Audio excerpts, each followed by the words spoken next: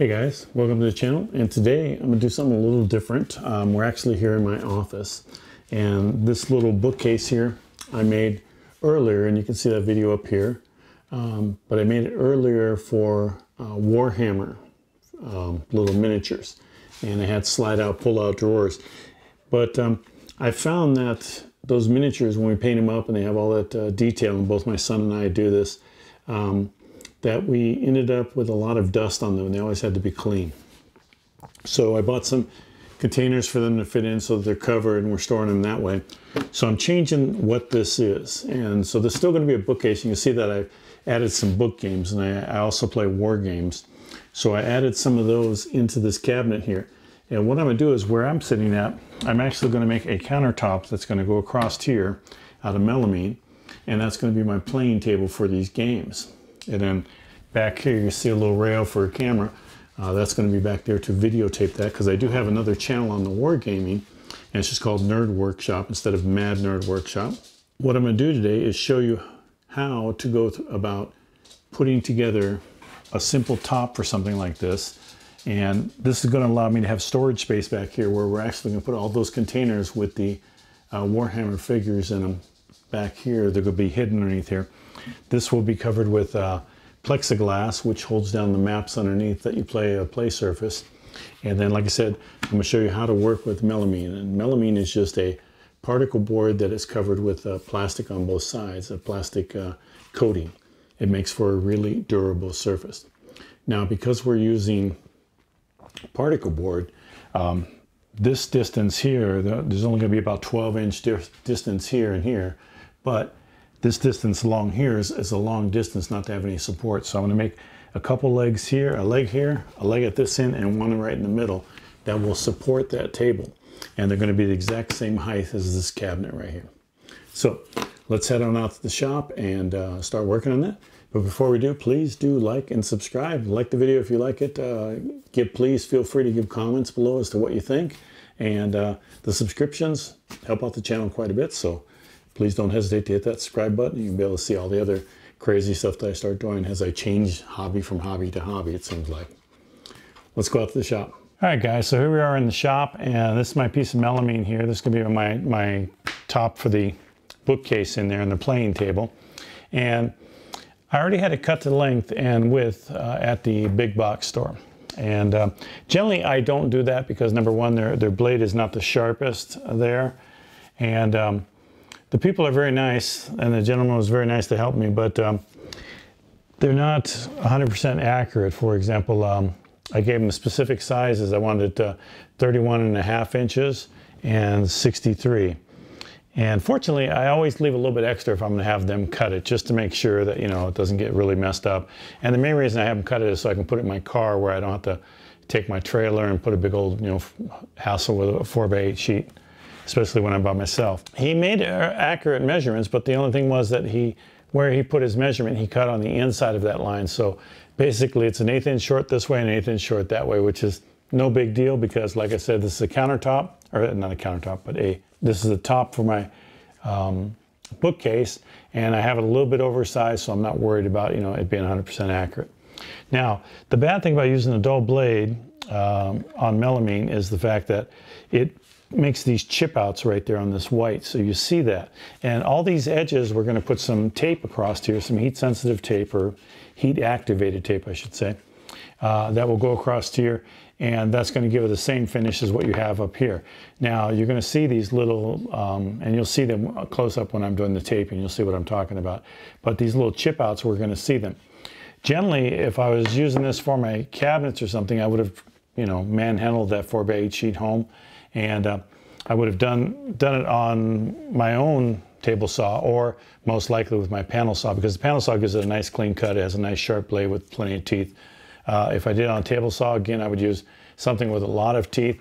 And what I would also do, I would use a zero clearance insert on the saw blade, so that way, as the blade comes down, it makes clean cut on this side. And on top, I'd take a 2-inch wide piece of masking tape and run it down where I'm going to cut it, and that would prevent it from chipping out on top. So then I get 2 nice clean cuts both on top and bottom, so that when I put the melamine tape on it, it looks clean. But in this case, I wasn't worried about it. The main reason is that once I get the tape on here, I have this little trim piece here that I'm going to put all around it. And this trim piece is going to go all around the table. And I'm going to have a piece of plexiglass that sets down. That's going to hold the plexiglass in place. So when I play the games, I lift up the plexiglass and I slide a map or, you know, whatever my playing surface is underneath, and I put the plexiglass down and I play on top of the plexiglass. And I'll show you that when it's all done. Now, one of the things I will do is I will drill out a hole someplace in this table so that I can just easily reach under and pop up the plexiglass in my finger. And most likely it'll be at the far end of, most likely that end over there, because when it sets at the cabinet, I have an open in on one end, so I want to make sure that's easy to get to or easy to access. So this will surround the whole table so you never see that chip out. It will have chip out on the bottom, but nobody's going to be looking there, so I'm not worried about that. Now the other thing too is that I talked about the length this width here, this part only about this much overhang, so it's not really going to hurt it too much, but I still want some support on these ends. And so what I did, again, these edges will all be laminated with that heat activated tape. But I made pieces like this that will make these corners, and they will go in this corner and that corner, and then one will go in the center right here. And these will be my legs, and these are already cut. And I just ripped these out on the table saw here, and these are already cut the length so that they match that bookcase height perfectly. So that way, once these all get on there, all I gotta do is just screw them. I'll screw them in first because this is gonna go over the screw holes, because where this is gonna join, that's where the screw is going to show up on the top part of the table, and then this will go and cover that up. So this little trim piece covers up quite a bit. So I'll put all the legs on first and get everything all set to go, and then when I just take it in there, basically all I'm going to have to do is just set it right on top of that cabinet, because the bookcase is going to come from here to 13, 14 inches to there, and then these are going to hold it up there, and all it's got to do is just rest on top. So if I ever change my mind or want to move it around or do something else, I can easily just make that adjustment. So that's my plan for all of this. Let me show you how to work with melamine, and let's go ahead and get some tape on all these edges, and I'll show you that process. It's really a quick and simple process that anybody can do.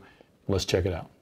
All right, here are some of the tools that you need for taping the melamine tape, and that would be the iron there. You need a set about cotton, a pair of dikes to cut the ends, a file to file down the ends, trim it up. Of course, your tape, you're going to need a roll of tape, and some acetone and a rag to clean up afterwards. But that is all that's involved in this process.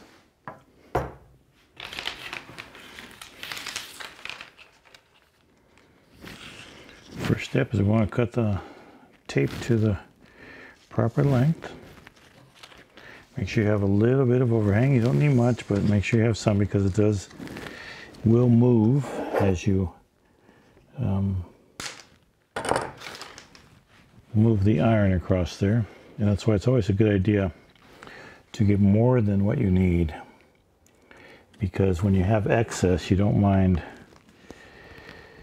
leaving a little bit at the end. When you're running short, you try to cut it as close as possible. It doesn't always work. Nice even iron across there, as even as you can get. Again, my fingers are going on both sides to line it up correctly. Make sure that it stays in the middle of the board.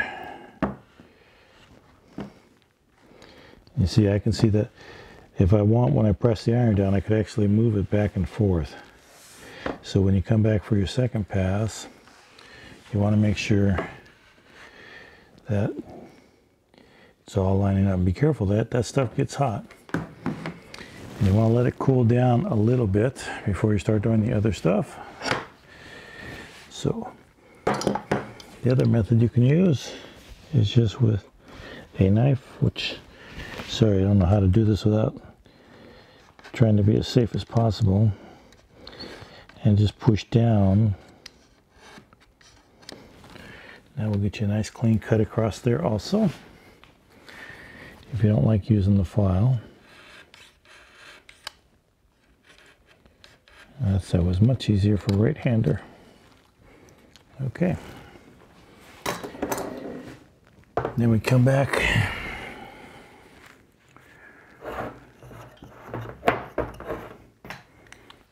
acetone.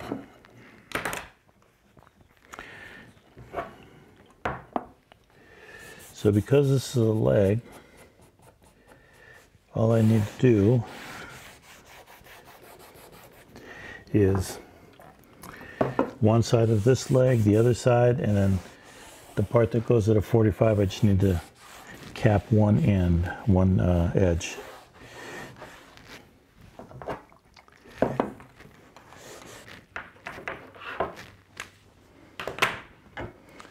So now when they go together, they'll go together like that. So we have a finished side here, here, and on the other side here. And that gives us our finished legs. Okay, so the legs are going to go together like this. And I'm going to use some thick CA, because I think thick CA might have the best chance of sticking to the melamine. I don't know if that's true or not, but that's my logic. And that's what I'm doing. I know wood glue doesn't stick very well, because I have melamine on my desk here, on my countertop here, and the glue doesn't stick to that.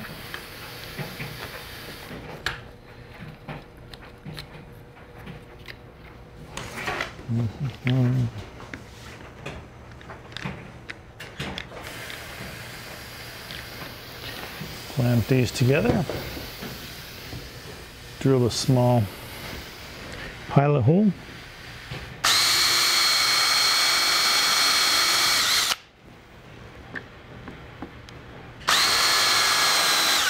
Oop, that one went too far.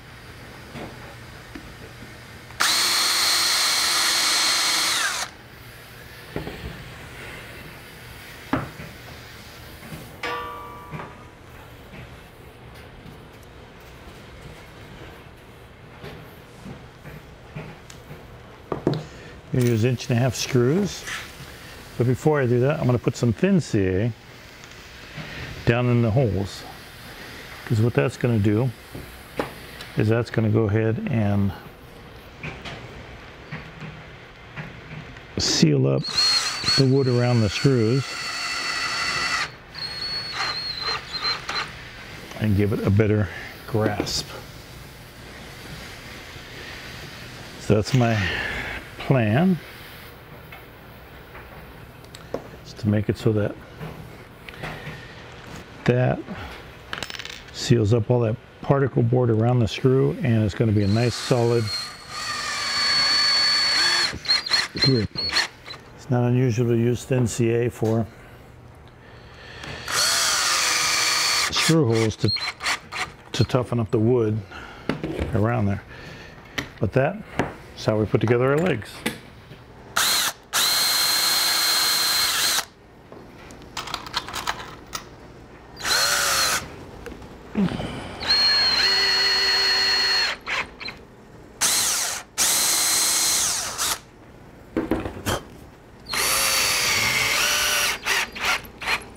It's just a matter of making the 45-degree cuts now.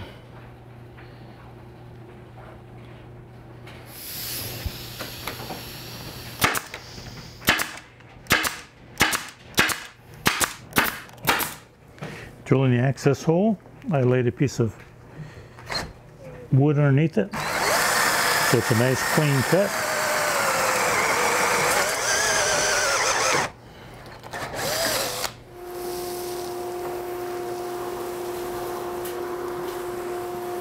Okay, everybody, here's my finished table. And like I said in the beginning, this is for wargaming. We have these games and we have maps, and we don't want to destroy the maps. They're paper maps, so we put them underneath plexiglass, and then we move our pieces across the top here. So this is a very simple build. As a matter of fact, this is just sitting right on top of the previous bookcase. I made these legs the exact same height as this bookcase, so everything fits across there really well. I may, you know, if it moves around too much, which I don't think it will. I mean, I'm leaning on it, moving it. It's not too bad. But if it does move a little bit, what I may do is at both ends just lift it up and put a little bit of hot glue there and push it down, and that'll lock it in enough to you know to hold it in place. But I have plenty of storage room back here. I have you know, this much storage room up to this height, all the way back there. So All of my miniatures are there. I'll have some other stuff. I have my camera rig here, which is going to allow me to film my games as I'm doing them. And this is all remote controlled. I got a monitor there, which I'll have sitting down on that end. I'll be able to see everything that's going on. A really fast build, a simple build, nothing too complicated. But one of the things I do like about woodworking, you know, this may not be your thing, but the thing I enjoy about woodworking is that it keeps up with all of my hobbies. As my hobbies change, I can adapt the stuff that I made. So, for example, this bookcase was originally made for miniatures with a roll-out shelf. I found that didn't quite work as well for me. As a matter of fact, all of these shelves that come out, that rolled out, I'm making them into cases now to hold those miniatures, so that way it keeps the dust out and it keeps them nice and clean and allows me to carry them. Yeah, if I want to go over my sons to play, or you know, he comes over here and he wants to borrow some, it makes it easy for us to transport them. But I hope you enjoyed that. If you did, please give the video a like, and please do subscribe to the channel. I have some more stuff in the works that I'll be releasing soon. So I appreciate you watching. Until next time, take care.